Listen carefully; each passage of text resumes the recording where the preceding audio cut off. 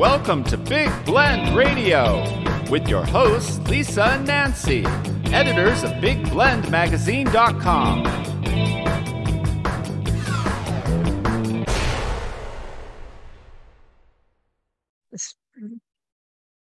Hey, everybody. Welcome to Big Blend Radio. We get to chat with Glynn Burrows every fourth Saturday? Yes, he is here over in England. That's where Glynn Burrows is based. I know you've probably heard him and seen him on Big Blend Radio before. He is a family history expert, a tour guide, and owner of Norfolk Tours in England. So if you travel to England, Glynn is the person you want to connect with. You can go to his website, norfolk-co. Nope, let me say that again, norfolk-tours.co.uk. See, I have to read things, otherwise apparently it goes right out my head. Like I've got a big ear hole here, Glynn, and everything goes in, goes out. No, but welcome back, Glynn. How are you? Hello, I'm good, thanks. I had a good old laugh with you two girls before we come on air, so that's always good, isn't it? Yeah, it is good. And that's why I can't remember anything, because we had the giggles too much. There's only, so much I can do at the one time with my brain, Hey, you have to laugh. You have to. Well, You're we not have gonna to. make it. Well, as we all discussed, the world has kind of gone mad. And, today is Earth Day that this is airing. And we want to talk about what can we do as travelers, as people in communities, as business owners, consumers, because I hate that word, but actually now I'm starting to really like it, because human beings do consume quite a bit and a lot more than we need to. And so when we think about the earth and the planet, something you've got an article, it's up on blendradioandtv.com right now, Glynn. You talk about Earth Day, and you talk about really going into plastics. You go into politics a little bit, in which we could just trash them all, right? Right. But I kind of want to say that customer service has, when it's gone out the window, and I feel like customer service, as we automate everything and we let big giant corporations take over everything, and this automation, and that the systems are not done well to take care of our environment, which means we're not being taken care of, right? At the end of the day. Exactly. Yeah. Well, not only are we not being taken care of as consumers, as customers, but the planet isn't. I mean, we were discussing a scenario that I'm going through at the moment, where I've actually ordered an item for delivery, and after I'd put the order through on the internet, I realised that I'd ordered the wrong colour. It was a simple thing, just change the colour. I didn't want to change anything else, just the colour. So I couldn't actually do anything online about it, so I had to call them up. I must have spent 3/4 of an hour on a call, and it turned out that they can't actually change my order because I'd put it through. What they needed to do was to deliver the item. Then I needed to contact them and tell them that I'd got the wrong item. Could I please return it? They would then come and collect the item and take it back. And then they would replace that with my replacement order, which is the one I wanted to order. Now, that's ridiculous. And that's gas. That's petrol. That's fumes in the air. That's the planet. And a waste of time. That's total waste of time. I could have done that within that many seconds. All the person who I called in needed to do was change the color on the order. It's not as if I wanted immediate delivery. This was going to be delivered in 3 weeks' time. It's not tomorrow. It's going to be 3 weeks in the future. So there is plenty time to change my order. But no.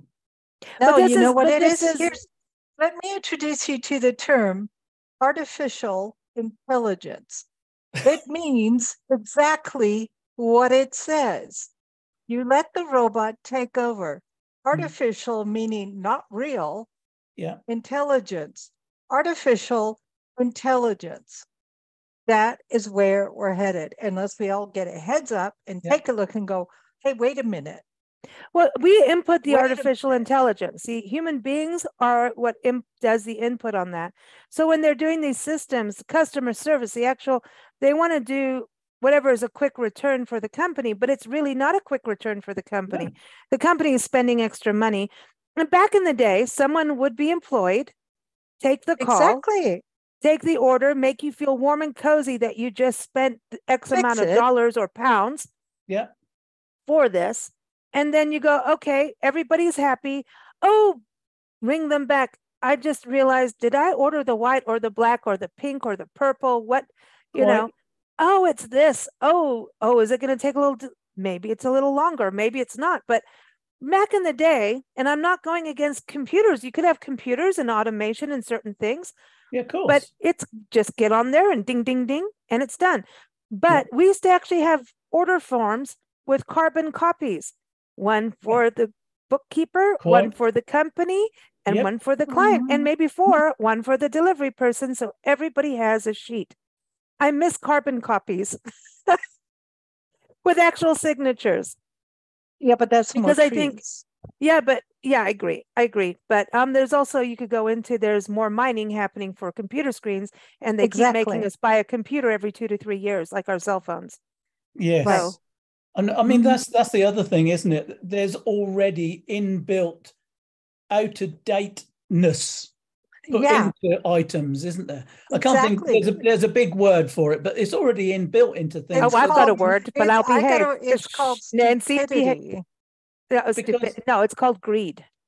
Yeah, yes. But all it is, I mean, I know for a fact, I mean, I've just bought a new one of them, right? I've just bought it. I know for a fact that that's already out of date, even though I only had it this weekend. Hey, listen, Glynn, mine's coming tomorrow. My new one's coming tomorrow, and I'm going to ask them, please, I want it to be purple instead of black. Well, oh, no.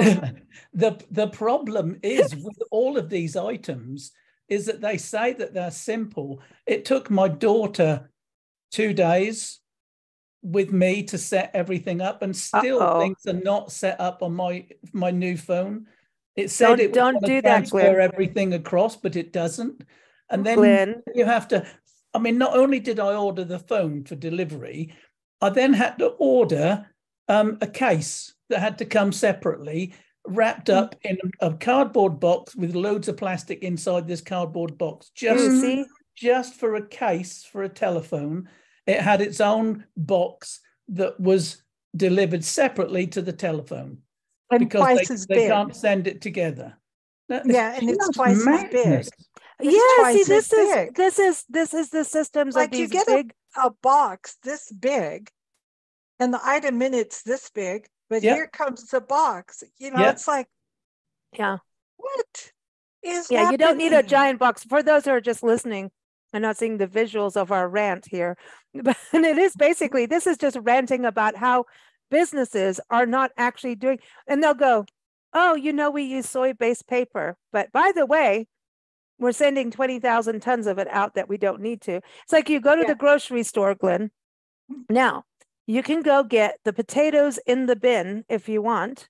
Yeah. They're not organic. Who knows where they come from? So everybody eyeballs.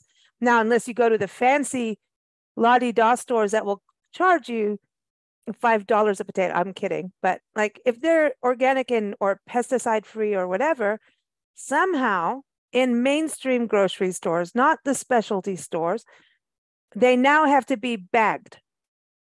So you get them in a bag with a little bit of netting so they can breathe. Your little potatoes can breathe. And yes, they're still going to grow things because they're organic.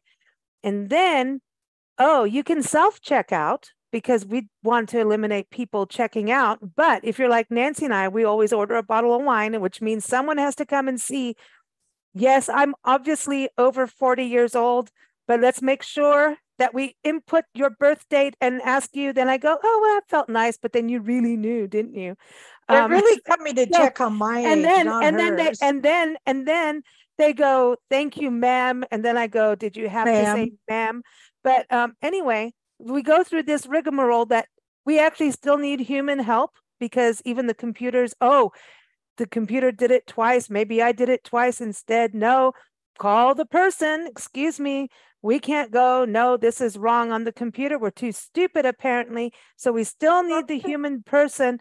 Or now, if you make the choice to go to one of the 20 checkout stations, or 10 stations, depending on the store, there's going to be one person that's going to check people out because of the elderly, right? Or those who are disabled, right? And so they're going to help. You go through there, and what are they going to do with the bag of potatoes?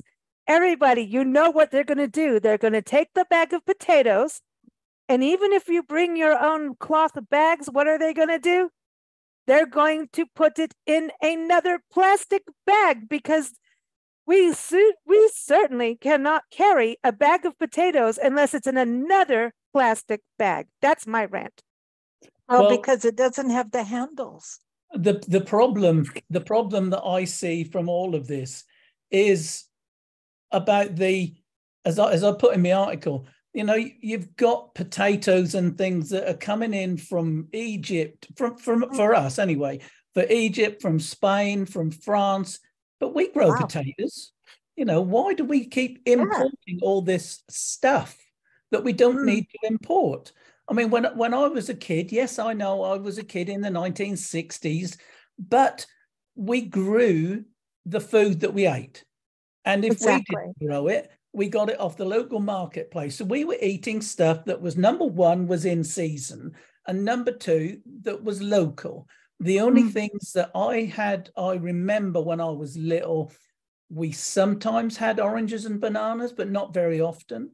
So, why are we now getting used to eating strawberries in February, or having things like kiwi fruit or avocados and things? I know they're nice to have every now and again, but we're now getting so used to having stuff that we don't need to eat. We don't need to have raspberries in February. Well, why are we doing this? Well, because that's what the corporations are doing. They're trying to make every delicacy, what used to be considered a delicacy or out of season fruit, delicacy that you would opt to pay a little more for if you really had to have it and have it shipped to you.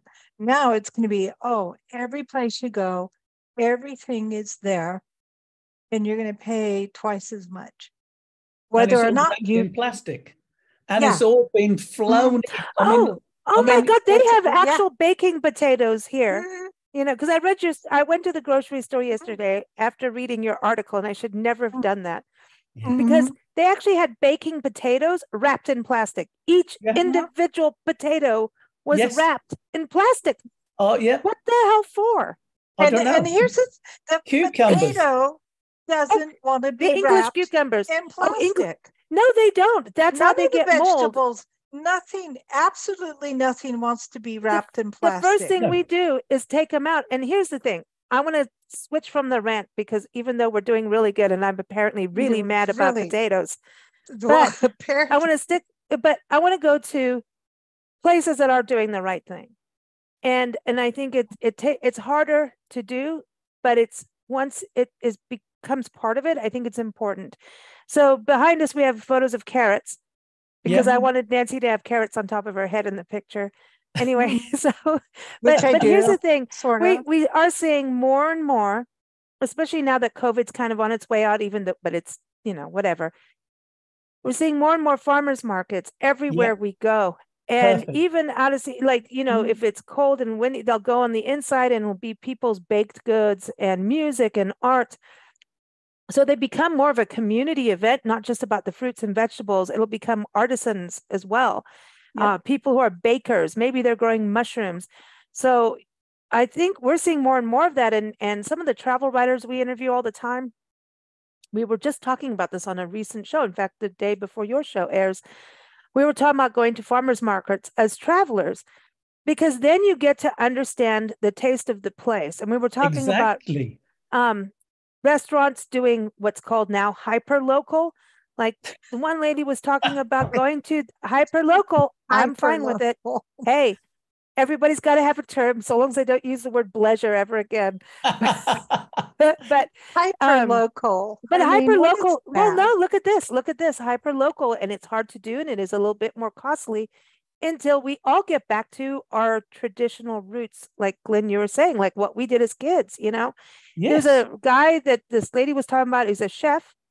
He goes and catches the fish right there, and he cooks it on the shore, on the beach for you.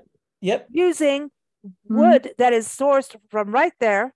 Like everything is from there. So you're getting the true taste of place. And the wines were from local. And so when we say hyper local, it's like even the butter needs to come from the farm. Everything needs to come from there. And so how much plastic is being involved in that? The small entrepreneur cannot afford to overdo their packaging. They can't. No.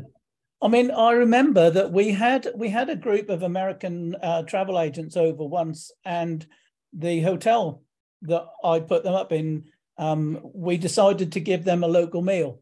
And I think the furthest thing that came was from a few miles away, literally 3 or 4 miles away. And that was the ice cream that came from a local dairy. Everything else on the plate had been from within a mile. You know, there was eggs, there were pheasants, there were crayfish from the local river. There were fruit and vegetables from the farm. You know, everything had come from within 3 or 4 miles. And awesome. That is how we used to eat. But the thing that I am more annoyed about nowadays is the unnecessary. I mean, in England at the moment, we've sort of more or less banned the really cheap plastic carrier bags, which is great. But they've been replaced by bigger, thicker carrier bags that you can reuse. Why? Also, we've banned some of the plastic packaging on things. But actually, we're still wrapping up individual cucumbers, individual heads of broccoli. You know, why? We've got boxes of imported soft fruit that are all in plastic boxes that obviously were put in boxes in Spain. Why are we using all this plastic? Why are we still wanting to eat things that we're not? Because people are scared of their germaphobes, right? But you wash them and you peel them. Exactly, but there are people who actually have that are truly they don't want to shake your hands and everything. Yes, I understand that. But aren't we also seeing now post-COVID that a lot of us are getting sick quicker because we don't have those our immune systems have become, I understand that totally. But that's why we wash things. Exactly. I mean, you won't have mold if you keep things out of plastic. We used to make use of the seasons. So, you know, we'd have loads of cauliflower during the cauliflower season. You know, when the new carrots were in, we'd have lovely new carrots with all the tops still on, you know, like you've got behind you. You know, when we had the old carrots, you know, we could then put them in sacks in potato and, you know, in brown paper sacks, and they would keep for months, the same as potatoes. They keep for months in their brown paper sacks. But if you buy a plastic bag of potatoes, that lasts about a week before they're gone mold. But that's interesting because they have expiration dates. We always go now, what is up about the expiration date? Because now eggs is my new thing. I want to know because it has to do if you wash the eggs, because now this country wants to sterilize absolutely everything. Wash the eggs, take off the protective shell. Now you need to refrigerate them. And so now you have an expiration date on the eggs. Well, if you left the eggs not the shell, they wash, there's a protective layer from the chicken that naturally encases the egg. Now, like when we were on the farm, we would take the eggs, you could leave them out. You could eat them. You did not need to put them in the refrigerator. In fact, you shouldn't. But no, here we must sterilize them. They even have like this, it's almost like they've been whitewashed. Even the organic ones, they've been over sterilized. Well, I wonder, is it because we put 20,000 chickens in one tiny coop? Really? That maybe they're pooping on each other and a little bit more unsanitary than normal? I'm just saying. Yeah, you know, I mean, and also, I mean, that not only in the conditions that the animals are in, but the conditions that the fruit and vegetables and things in factories. It's not funny, Nancy. No, I mean, it's years ago, we used to have local farmers who grew local food, and you used to get local food. And in season, it's quite cheap because, you know, people have got a glut and they can't sell the I mean, supermarkets are now doing it where they're selling misshapen fruit and vegetables. Yes, we are seeing slightly good stuff cheaper. like that. But I mean, we used to do that years ago. But there's a companies now creating it. There's a company where you get they call it CSA delivery. So it's like consumer supported agriculture, which is a really cool, positive thing that we have here for local. And there's an organization that goes out and it's basically all the misshapen, maybe it's got a bruise and you're going to pay a little less. Yeah. Delivered to your door. Okay. So I don't mind so much of that, but do we need everything delivered to our door? I suppose we're so busy. So this is where I go with the consumerism. And after we interview you, we're going to do an interview about divorce. And I want to ask this divorce lawyer, are most people getting divorced because they're so busy being busy, keeping up with their busyness, that they are not conscious about each other and then wake up one day and go, oh, what the hell did I do? You know what I mean? Or get angry and all these things happen. So I wonder about our own. You talk about health in your article. I think it's mental health as well. I think this is an actual root problem that we have. And then there's entrepreneurs that go, oh, well, I can do this. I can create a business out of misshapen fruit. Good, because somebody needs to do something. Yeah, but still, because it gets thrown away. But this becomes this thing of perfection, this pursuit of perfection that we have in society now. Yes. Back in the day, we used to have to hike and hunt and gather for our food. And I'm not saying we have to go back to that. The potato plant has its potatoes. It doesn't go, everyone should look the same. That's a human thing. Yeah. The potato plant produces potatoes based on all the roots that go out. Who gets the most minerals and vitamins and water? And therein lies the difference of the shapes of the friggin' potato. God help us. The potato heads. Oh, this is a total rant show today. No, my gosh. Seriously. Oh my God. This potato looks different than that one. Holy. I won't say the next word, but you know what I'm saying. Well, no. Now potatoes get to have their own pronouns. So now the potatoes must all look Glynn's identical. like, no. But that's I'm behaving. I'm really no. But this is a positive thing. This is a positive thing because I think, okay, so we have this thing of pronoun changes in this country, your country, Glynn, and it is about accepting people as an individual of who and what they are, right?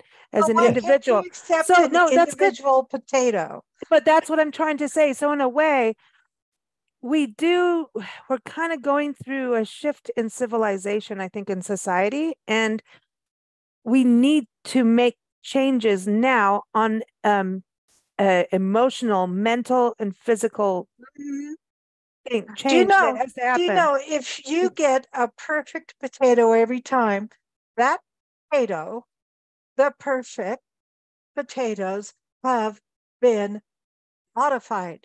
They're not pure. They're not natural. They have had plastic surgery. They've been modified. But I'm trying to say, let me go back to this, Nancy. The thing is, okay, sorry. Let everything be individual, and that's where I think we're having to have all these new rules, societal rules, and we're not supposed to say this, say that. Instead, which I get it.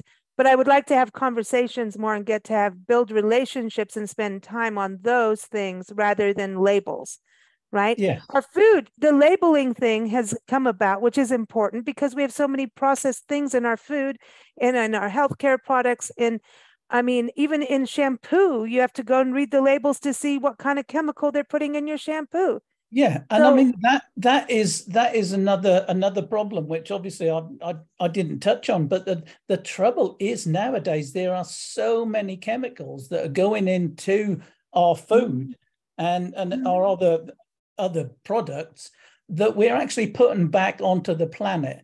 Now, I'm sure that a lot of that stuff really shouldn't be going down the drains and ending up in our rivers, because who knows what all this stuff is. It's all chemicals, and we don't we don't actually need it all. It's all there for other reasons, other than for what we. I mean, when I wash my hair, you know, your hair looks good, Glynn. Yeah, thank you. You know, I use the shampoo or whatever it is, but it isn't just soap anymore. It's 27 million other different things, and most of them are chemicals. And do we actually need them, or are we just having them in there because the people who produce them are just putting it all in there? Well, now we have people that counter that. We do have people countering it. You wash your hair with the shampoo, and you like the shampoo, and you like the way your hair comes out. Now you grab a towel to dry your hair, but now on the dryer is something called, starts with a B, but I'm not going to say it, and air dryer thingies and chemicals in the dryer to dry the towel and make it soft and fluffy. And so the dryer sheet. So the dryer sheet chemicals now are in the towel, and you put the towel on your head. And what if the chemicals from the dryer sheet on the towel say to your hair shampoo, I really don't like you, let's fight? Well, it does it on your skin. Well, no, because now they have. No, because now the laundry detergent and dryer sheets, they put these little sheets in your dryer, and it's supposed to soften and make your clothes smell good, but it's full of chemicals. And and they've done studies that show like these chemicals, like people put air fresheners all around their house that attack every few hours, they spray stuff.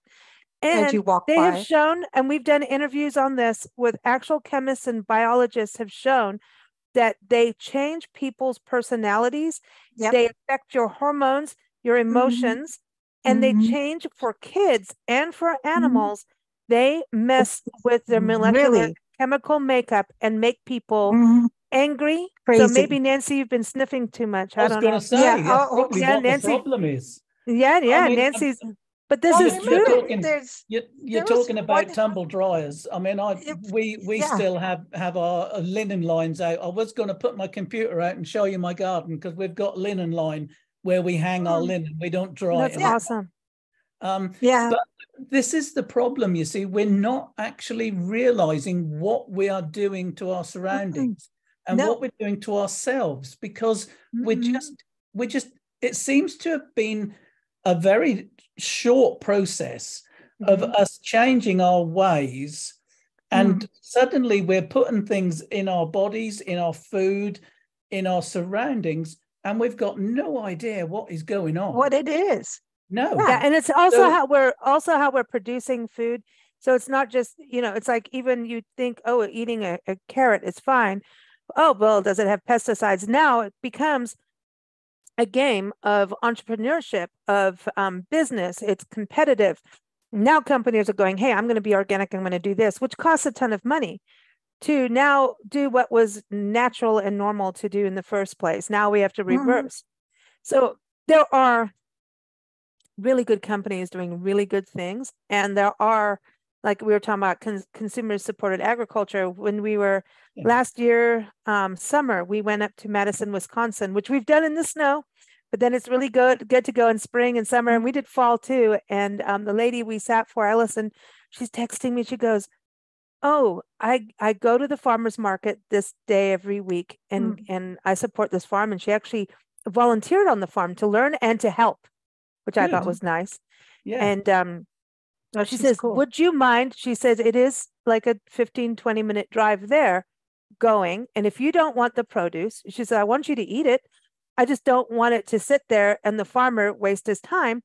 I'll get a friend to go and do it. And I'm like, oh, I'm going. I just got to work around our, recordings. I'm going. And I went, and here's the farmer. You find his stall. It was so cool. It was small, but people were selling flowers and baked bread, and there were painted cows everywhere, which was cool as a public art, and it was a little community, and everyone was happy. You could see as soon as they saw the flowers, people were happy. There was somebody playing music. There were little tables set out where people could actually buy bits of food. And I was like, look at this happy bunch of people. Well, this is nice, shiny, happy people. I found the farmer and I said, I'm here for He goes, oh, Allison's. Here's her bag. And he goes, now here's a box. This is the swap box. whatever you guys don't want to eat, if that's not your preference, you put it in the box and take something in replacement. And I just was like, no, I don't want, I don't want to mess with people's food.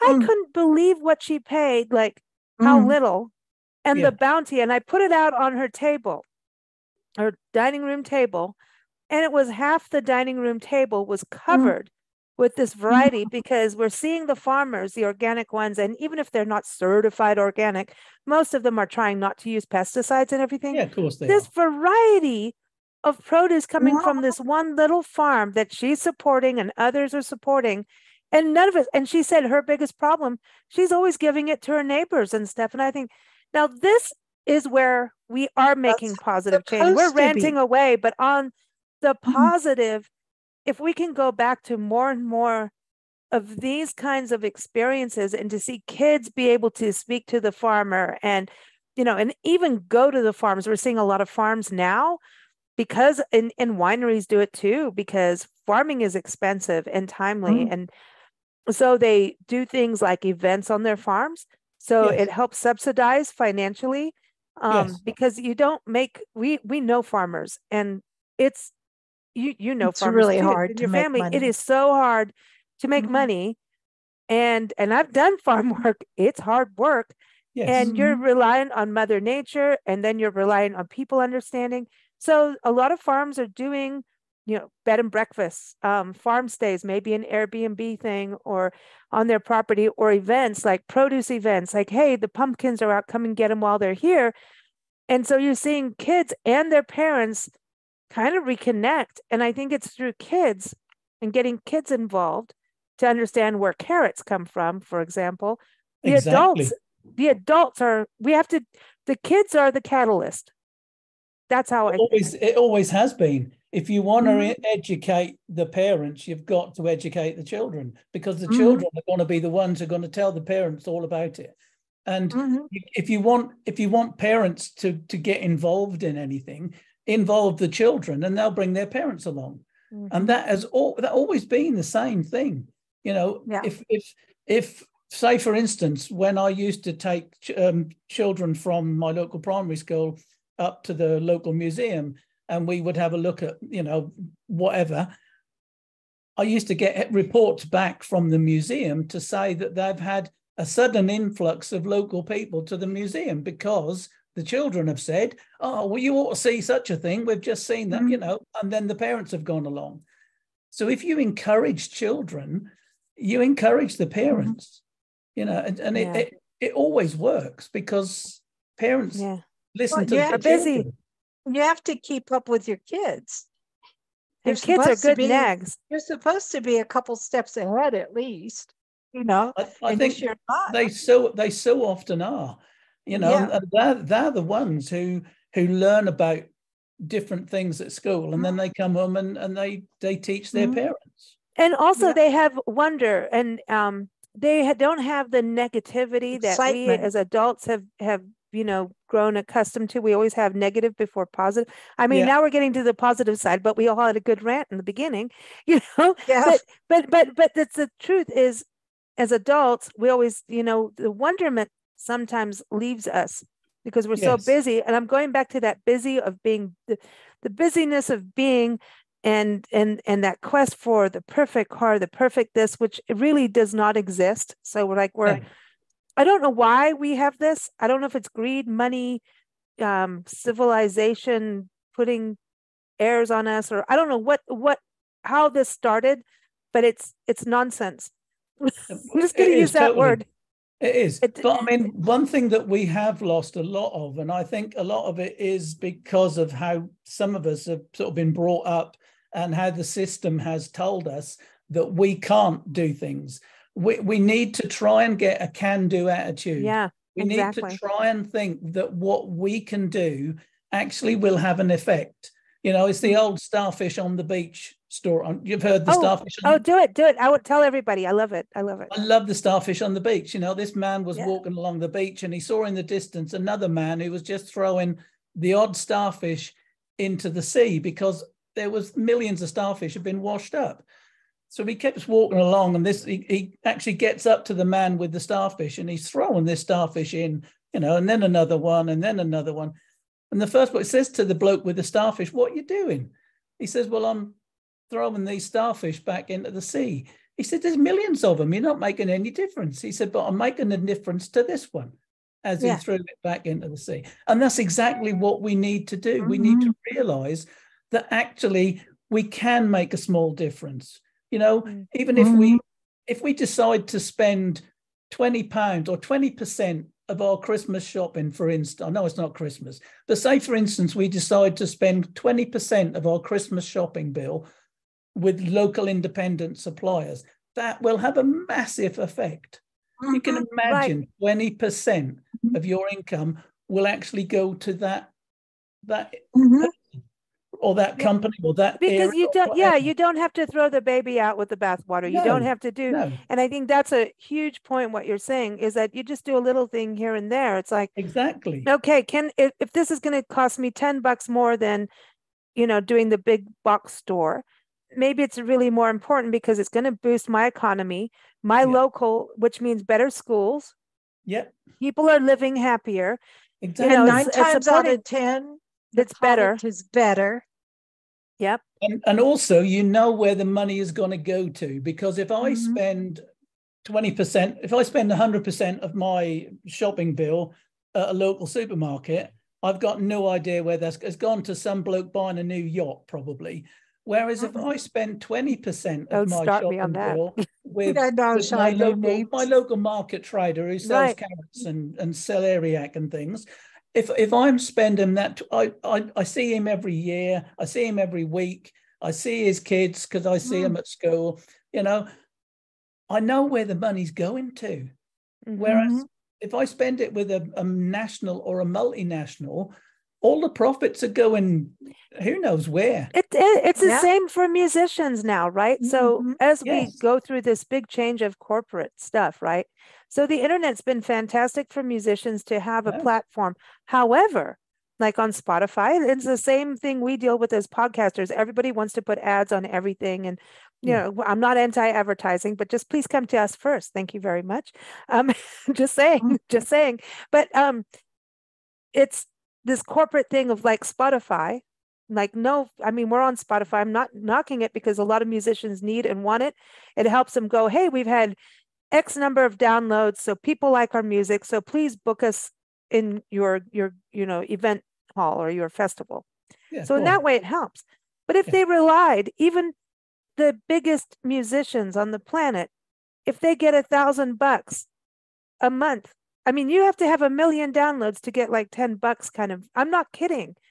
Yeah. It is so ridiculous. You get I think for every 10,000 downloads, you get a 0.25% of a penny or something. I mean, it's I have to put that. It's ridiculous. No matter. That's an incentive. It's just, you're not going to make money, right?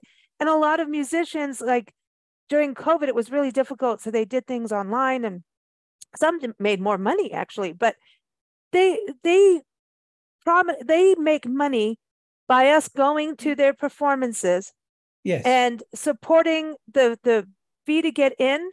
But even the fee to get in half the time goes to the bar or the restaurant, which they need to make a living too. So this is their setup. Everybody has their agreement, but tip them if you can. Buy the merchandise. They make their money, musicians, by you buying their CD. Whether or not you have a CD player, just buy it, and so this whole streaming online thing is taking away their money. And so I'm very excited. So we can complain again, like here's the rant, the rave. We're going back to rants and raves radio, Nancy. I swear to God. Doing it again. Yeah, but we have to have a rave. You always have to have a rave in music. The rave is vinyl is back. It is making a step-by-step progress back.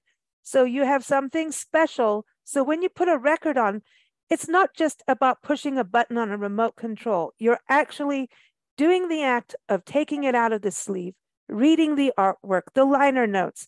You're putting it on and you're actually having to balance the needle on the record.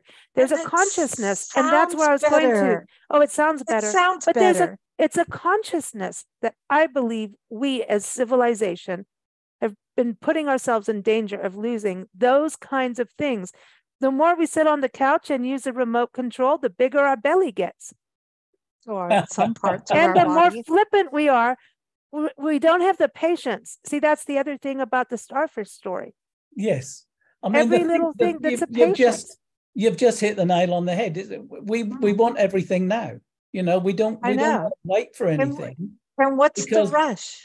All we do is we sit in the living room and we say, Alexa, play whatever, and the little Alexa thing will play whatever music you want. She's going to hear you. She's going to start playing. She's going to start talking.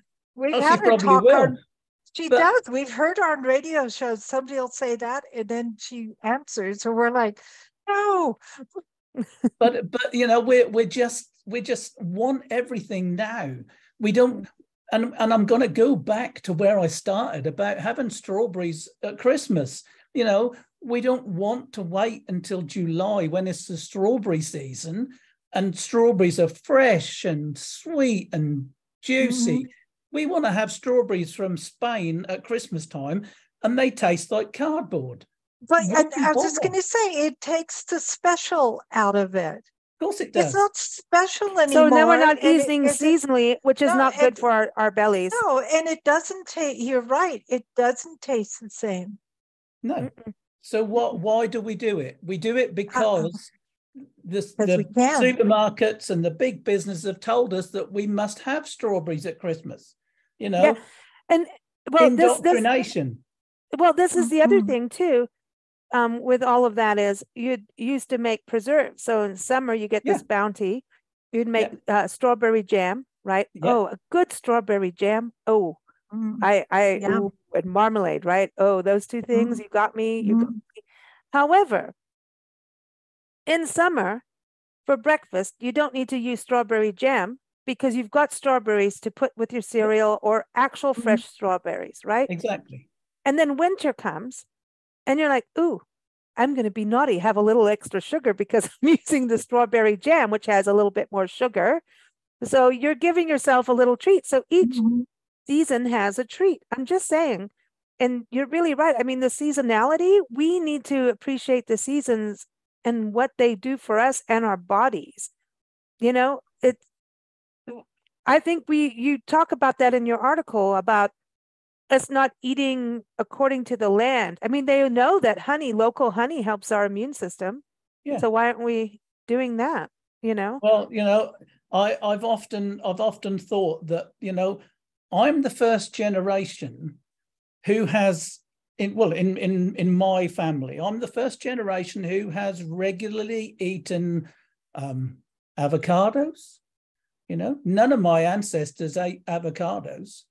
I'm the only one in my sort of ancestors who have eaten a lot of meat, you know, because we probably only even when I was a child, we probably only had meat 3 times a week if we were lucky.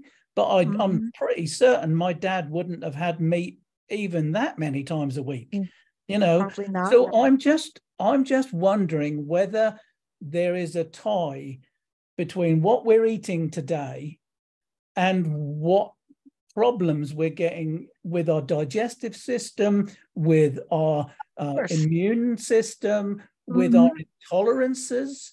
I mean, I never knew anybody at primary school who had asthma. I never knew anybody with asthma. I never knew anybody at primary school who had an allergic reaction to nuts or anything else. But nowadays, we all know people with asthma. We all know people who, you can't have nuts in school because children have got nut allergies. I'm allergic to nuts for sure. Sorry? No, I said I'm allergic to nuts for sure, but I'm just kidding. But on you, no, I actually am. But I grew up. When she was a child, she wasn't allergic. Like when we lived in Kenya, she used to eat walnuts and cashews, especially because they're grown there. But I just wonder whether there's a connection with all of the stuff. I think there's a pesticide. I think there is. Absolutely, I think there's a connection to it. And I think it has to do with how things are raised. Like the whole gluten thing has to do with how wheat is raised, and it's not necessarily the heritage.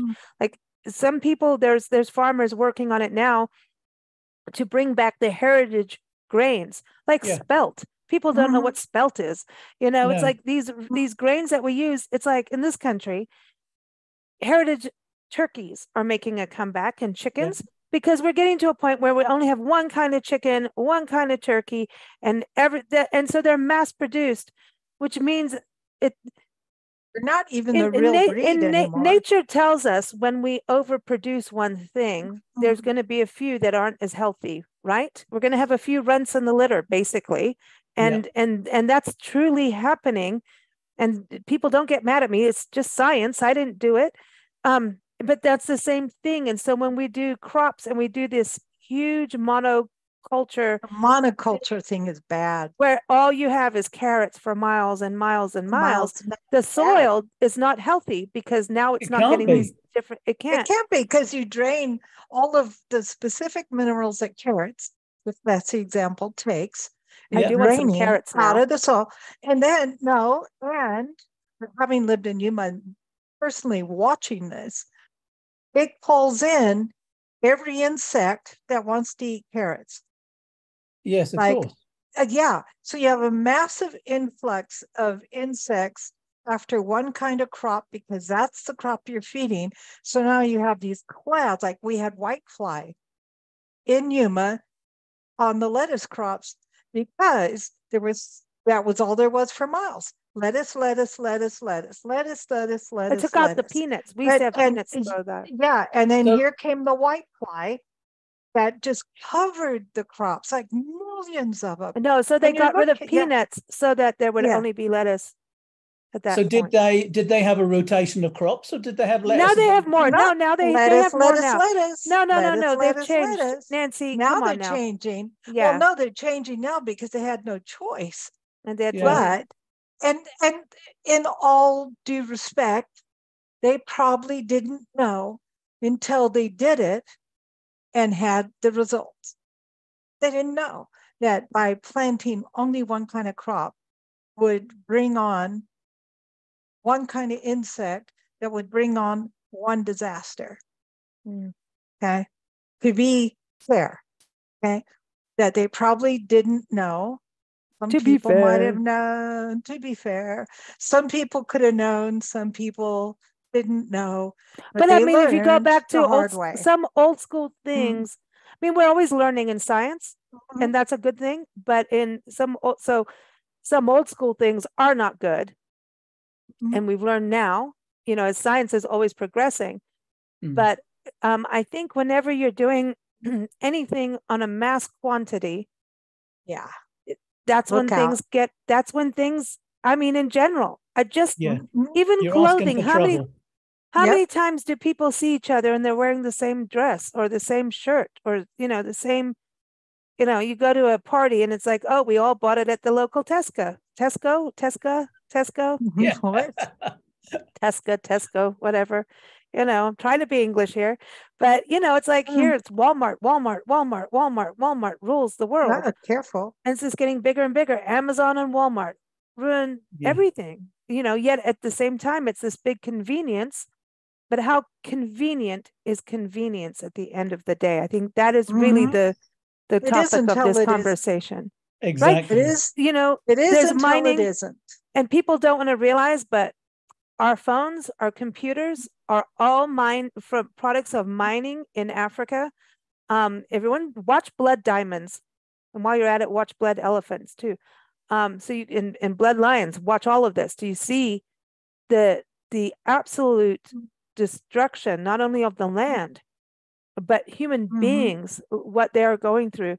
We talk about slavery today, about what has happened in the past. And I'm always one of these people saying we have slavery now.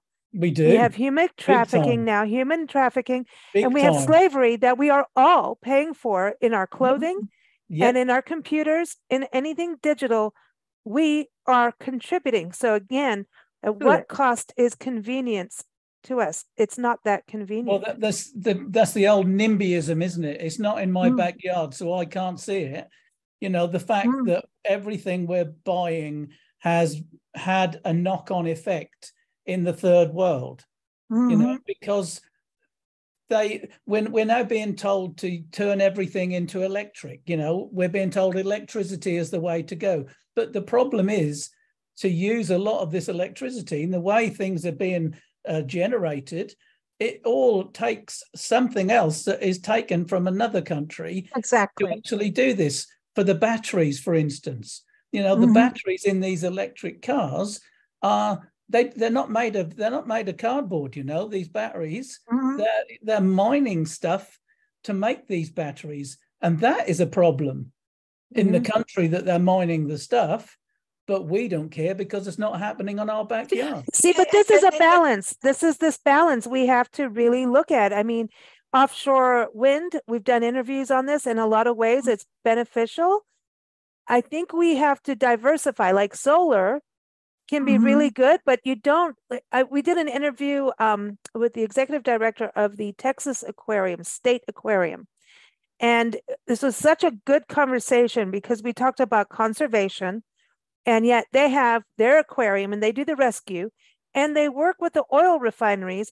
They have the cleanest bay water, yet their oil refineries are right there on the bay in Corpus Christi, Texas.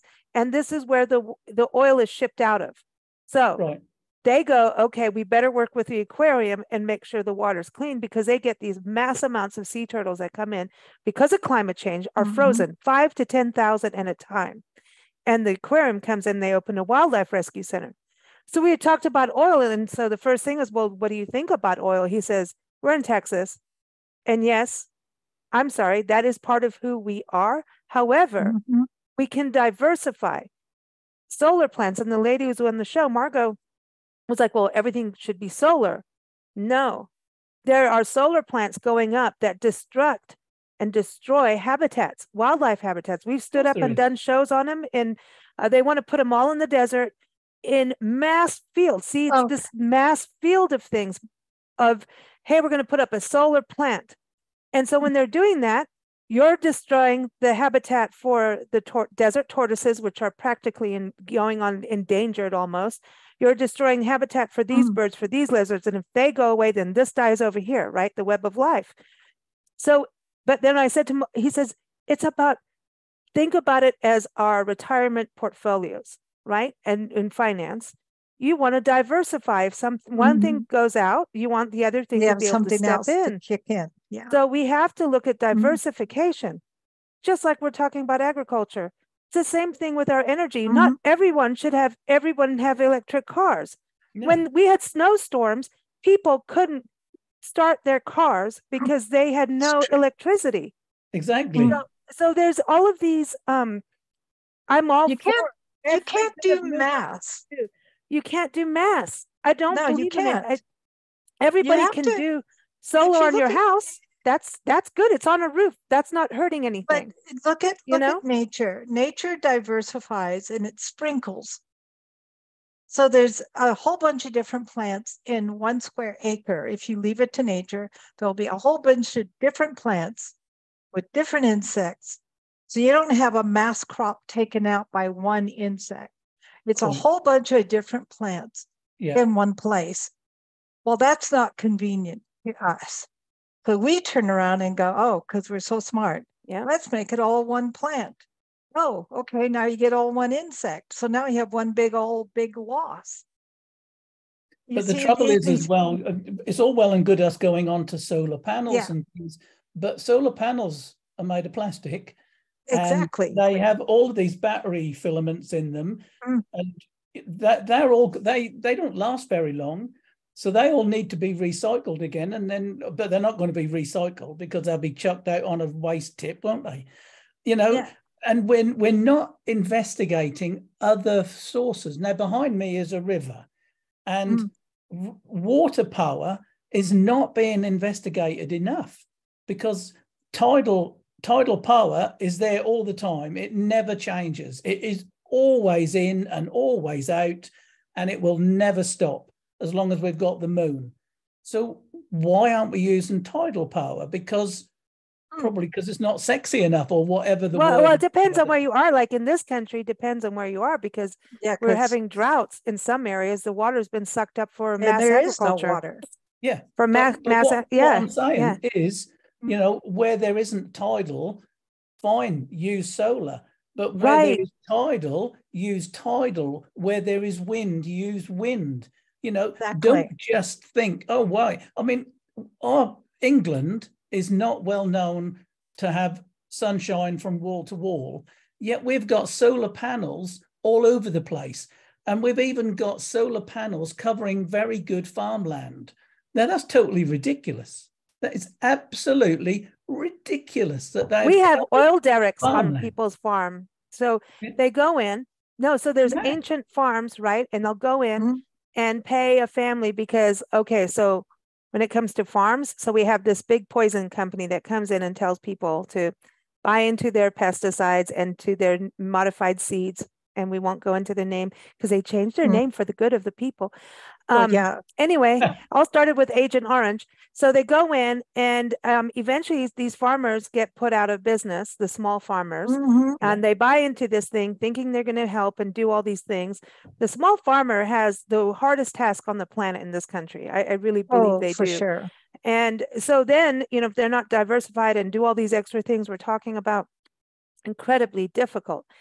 And so some of them die off. And if water's not there, so like the Colorado River, which is the Nile of America, is drying up. I mean, that's it. Yep. And then they go in with a water plan, and it's one size fits all, instead of understanding that the farmer at the bottom of the river is not the same as the farmer at the top of the river. Okay, those are two different things. And so now, and one farmer doesn't need as much water as this farmer over here, and it's everything has got to be growing. More right. So like going with what you're saying, it's this localized thing. It cannot be one size fits all. No. It cannot be everybody goes with the same crop. Like if carrots grow in Yuma, good for them. And if strawberries grow in California, which they do really well in February, good for California. And for us as travelers, if you're making everything cookie cutter, we might as well just walk around, all of us in the same uniform. I mean, what's the point? I mean, it's 1984 coming up just now. Like that's how it's starting to feel. Yeah, and exactly. So individualism is being completely threatened about being told about how to behave, what to say and do. Nancy, you need to behave yourself. but talking to me? No, that ain't going to happen. No, I know, but I'm just talking about individualism. And regionality and locality goes far bigger than what we're talking about. Yep. That is diversification. That is integrity of the land to the people. And I feel like even politically, we're trying to do like one size fits all across the country, around the world, and it doesn't work. Electric cars may work for downtown LA, but not up in upstate New York where they have snowstorms. No. So we have to look at that. And we don't want one size to fit all. Well, we really don't. I think the corporation's bottom line money thing. One size fits all. Make more money. That's a corporate and then they pay the politicians. Yeah. And then they pay off the politicians. So we need to do local. As humanity, we do not want one size fits all. As animals, the animal kingdom does not want one size fits all. Man. Only thing on earth that wants one size fits all is corporate entities. Cookie cutter. Yeah. With the cookie cutter report. And they want the report that just has the same cookie cutter stuff, right? Instead of actually investigating and really realizing. They want to do minimal work for maximum dollars, scrape off the top and throw the pennies to the rest of us. And sail their yacht. Oh yeah, well I'm going to go there. That's the main thing. And the problem is who's paying? It's always going to be us, the people at the bottom and the planet. Well, and going back to the farmers, half of the farmers now are selling off their old trees for forestry. It's a shame. Yeah. So they're coming in and clear cutting land and putting oil derricks on their lands or billboards for politicians and political students. But that's a truth. It's a true thing happening across the country. We travel, we literally see it. Yeah. And it's not normally the things we talk about, what we do. We do a lot of interviews about this stuff, but a good rant is important because it's a wake up. And I really believe everything we've talked about with you, Glynn, over the years, whether it's family history, travel, buy local, it comes down to there is no travel and get a new experience if we're all cookie cutter. No. Life is boring. Yeah, what's the point? That means your kids need to look exactly like the kids next door. That's why I was always against school uniforms. But anyway, I'm sorry. But look, there's some benefits to uniforms. That's funny. And it's more cost effective for families. But I just really, really think we've got to take control of our own backyards as individuals. And I mean, take control in that we need to take ownership of what's happening and go, hey, how much do we really need? What would be better? What do we want? Go to the local meetings, because if we can hold our local governments accountable and use our voices and actually do things like volunteer and like today is Earth Day, and well, by the time this airs, it'll be midnight for you. Sorry, Earth Day's over. But Earth Day should be every day. This is something that we should look at volunteering. If you want your local park to be clean, start cleaning. It'll help. Yes, exactly. It'll help. It doesn't take much, does it? Like I say, starfish on the beach. If you do a little bit, it's all going to have a knock-on effect. I love it. I love it. Glynn, thank you for having a good rant with us. Did we ended on a positive, right? Well, I think everything's a positive because we've brought it out into the open, and hopefully, I mean, not being funny, but if 5 people actually sit back and think about this, that's great. That's 5 people who hadn't done before. So it's a starfish on the beach situation. If we can make a difference to even one person, we've made a difference, and that's what counts. Yeah. And who doesn't love a beautiful starfish? They're magic. So cool. They're so cool. I love the starfish because it's really true about it. I think this expectation thing has to go. I think the expectation is a real critical danger. I think we have to have expectations, but don't overdo it. You know what I mean? What is your real goal? How do you expect to get there, and why? Like, is it, everybody wants to be rich. To do what? What do you call rich? What's rich? Is rich going outside and seeing a clear blue sky and blue jays and a starfish and you can breathe? Or is rich, I have this big condo in the middle of LA and I can't go outside because it's smoggy and it hurts my lungs? Well, which is which? It's quite funny because when I first started my business, I was looking at what is a 5-star experience. And for a lot of people, a 5-star hotel is a 5-star experience. A lot of people for the best experience in the world would be staying in a 5-star hotel in Dubai, for instance, right? And at that time, I used to think to myself, for the Queen of England, a 5-star experience would be actually being able to pop into the local market and buy some potatoes and carrots, because she can't do that. And an experience beyond your wildest dreams is actually different to everybody, because it should be for the Queen, actually going out in the street and just having a wander and enjoying the nature is impossible. She can't have a wander about in the middle of Durham, for instance, because she'd be mobbed by people.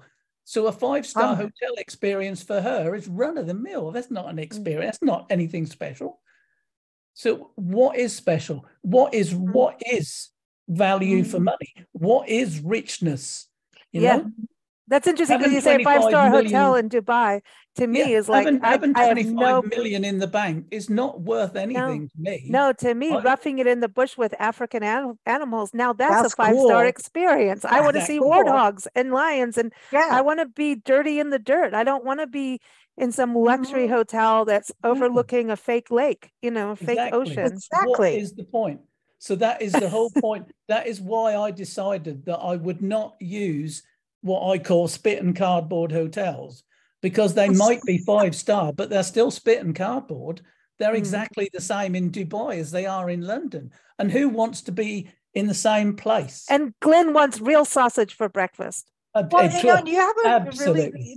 You have a really good point, because we have the hotel chains, and so you wake up in the same room that you had 3 weeks before, except you're in a different city, but it's the same colors. What's the point? Same, but there's no enjoyment in that. It's easier for them at the bottom line for them. It's more money for them. But it's no good for me. Not a consumer experience. Luxury is having something that is completely different, like staying in Catherine's lovely bed and breakfast that's been in her family since 1360. That is something special. Yeah, that's cool. Standing in your ancestors' footsteps, like when you went to Canada and stand in your ancestors' footsteps, going to Halifax in Nova Scotia, it was a tingling in the back of the neck feeling. And that's money can't buy that. The one place we stayed that was part of Benjamin Franklin's family, Lisa. Oh yeah, that in Connecticut, 1700s place that we stayed. It was awesome. They had the original cauldrons from the 1700s, and it's right there. You go, to make coffee in this teeny little kitchen, because it was the kitchen from then. They had a newer part of the house, but we were on the older part, and we could do any side, but you're walking every morning. I looked at this cauldron and went, what the heck were they making? Like, how much, like, what was going on with that? I mean, were they boiling bath water? Like, what were they doing? Laundry, like, and you could still smell it from the use over all these years. And these people are caretakers to the land, and they also raise pigs and bunnies and chickens, and then they sell them locally. And so when we were there, the delivery of them was late, which I wanted to play with them, but they're like, I hope you understand these are all going to market. They will be, slaughtered. And I'm like, well, but I get it. And they're very much about that hyper local that we're talking about. This, if you eat what is raised locally, you're going to be healthier, and you're supporting each other. And I think we've got to get more back to those roots, and it's about having human relationships. And we're going back to that customer service thing. We've lost customer service, and that's why we all came in on a rant, because we've all just gone through some really bad customer service. But or lack of customer service means things are not being taken care of.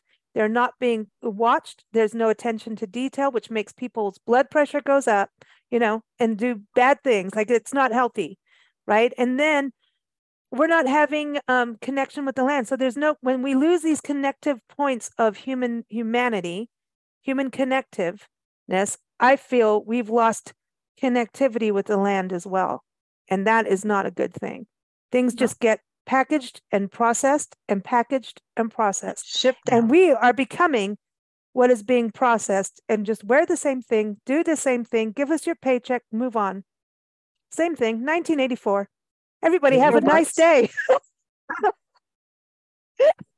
Oh, everyone, keep up with Glynn. I'm not making light of it at all, obviously. Norfolk-tours.co.uk. I can say it. I've been saying it for years. And his articles are up on Blend Radio and TV.com. And if you want to know about nature in England, go see his articles on nature, nationalparkplanning.com. And of course, we're here every fourth Saturday with Glynn. Next time we'll not do as much ranting, right, Glynn? Next time we'll behave. We might not. We might. Who knows? We might. We were good about politics, right? But everyone, keep up with us at bigblendradio.com. Thanks so much, Glynn. Thanks, girls. See you later.